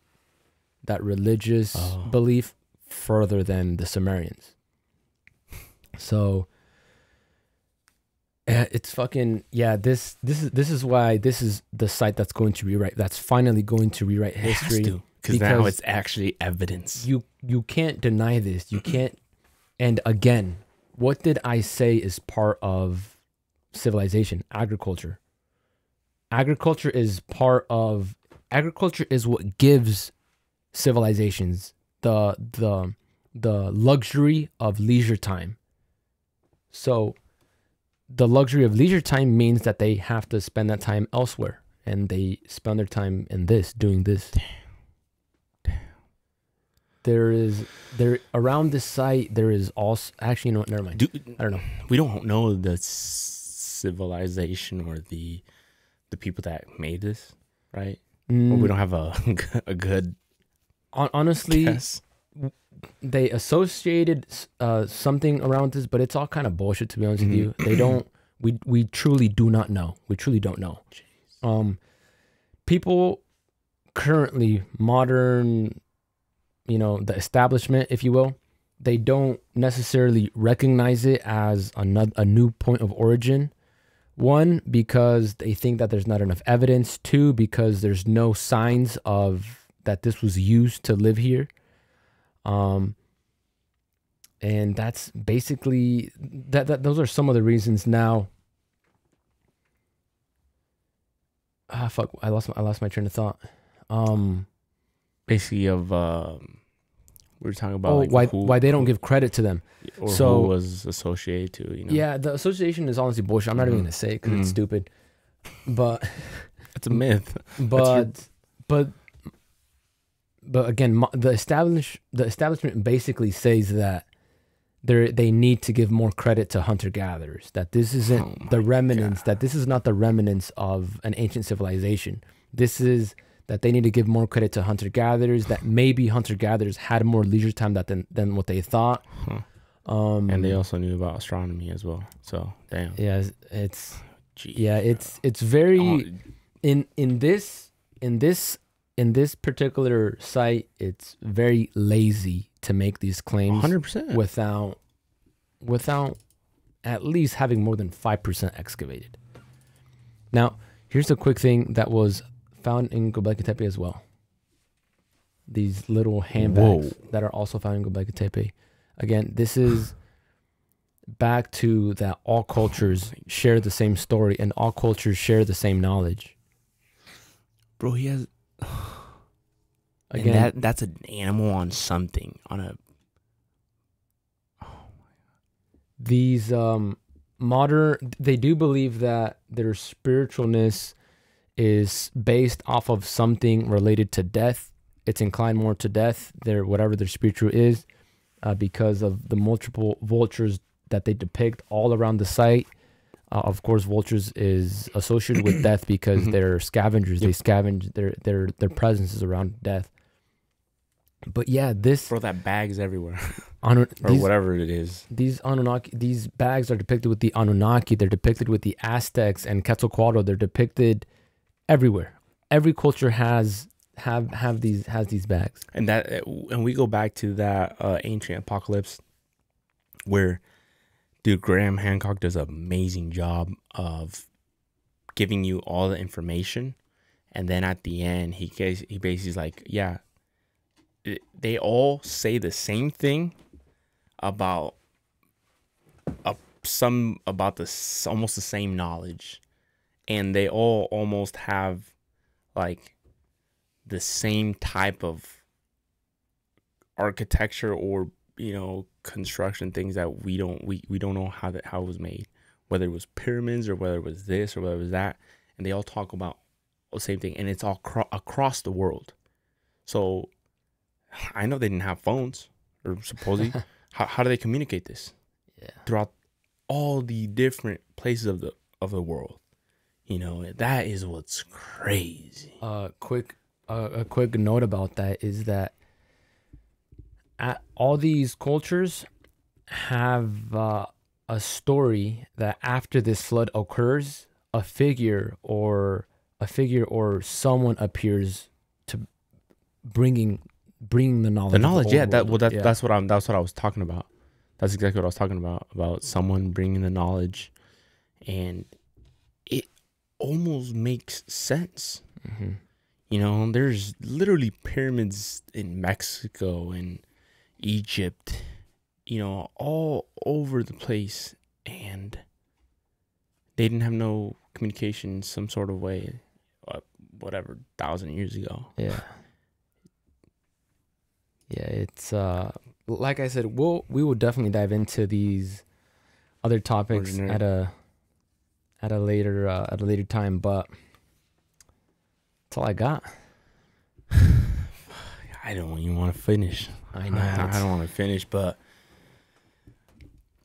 I don't know. It's all this stuff that it will come more in detail, and like I said, I feel like you have to have an open mind, whether it's I don't think religion should close you out. If that's the case, I'm not saying that's the case, but I don't think that should close you out. I don't think any of this should close you out, and I think actual having beliefs doesn't need to mean that this thing doesn't exist. All this stuff isn't a possibility or doesn't exist. There is I mean, the Bible and religious stuff is also stories too, though. Just same thing as the tablets and this and that. Those are all stories. So it's just like, how that's kind of hypocritical, in some sort of way. Yeah, it's a little bit of everything. It's religion has a play, modern teaching, schoolings, science. Again, whatever you want. The establishment has a majority of the say as well. You think they almost? Do you think they almost? I almost believe that they work together. Hey, we're gonna go with this. We're gonna go with that. We're gonna go with this. You okay? They have a board. You guys okay? Yep. All right. Let's leave it at that, and boom. It almost seems like it. The Illuminati. What a coincidence. No, not the Illuminati, but like scholars and religion and all like the high. No, I'm not talking like conspiracy stuff, but like let's just say the highest of people of each religion with like the highest of people of every study and all this stuff can probably, it almost seems like they just sit down together and be like, yep, we're gonna go with that, we're gonna go with that, yep, all right, that's it. Yeah, it definitely does seem like this, especially when what a coincidence you guys, all your timeline adds up, but yet we find old ass shit that does not correlate with your timeline. And dude, I fucking swear, bro, I don't understand. Like, I don't understand why it's so important to keep their fucking agenda. Like, it's and this is why I say that it's vital that we as humans, we understand where we come from. We understand what our history, what our past is. We understand where our knowledge come from. It's more exciting to know all that stuff than to just we already know. Oh, we already know that. Oh, We're not gonna question that. They're not capable of doing that stuff. It's Yep. it sucks. It sucks that that's the type of world that we live in. But luckily, we have heroes like Graham Hancock, like Randall Carlson. And just everyone that brings them up, like there should never be, you should never shut anybody down, whether they're right or whether they're wrong. It should always be like, all right, let's conversate, Exactly, and have open minds to this and not shut anybody down. Just kind of like, we'll get into it, but like, when who was it, Galileo or something that had that theory, and then even the Catholic Church, yes, shut him down. Galileo started looking at the skies and everything, and he was very excited to bring. And he gave, that's new information at that time, and then they want to shut him down. Like, why? Yeah. And so it's just a lot of things that you kind of think about, and you're like, man, all we got is ourselves. We're on a planet going through space, wherever the fuck we're going, So it's like, why don't we all just work together? That's the best thing to do. But we're human beings. We are egocentric and jealous and envious fucking we're monkeys. We're definitely a very beautiful species, but at the same time very ignorant species. But yeah. Alrighty. I think that was it. That's it for me. Perfect. Everything for you? Yeah, I think so, man. I can't wait to dive more into this stuff. Honestly, this was too broad. Yeah, way too broad. Whatever, 2 hours or whatever just went by fucking fast, and I'm like, what am I gonna do? I know, what the fucking. Alrighty. Yeah. Well, thanks everybody. IntellX episode 002, Ancient Civilizations. Stay tuned. Thank you.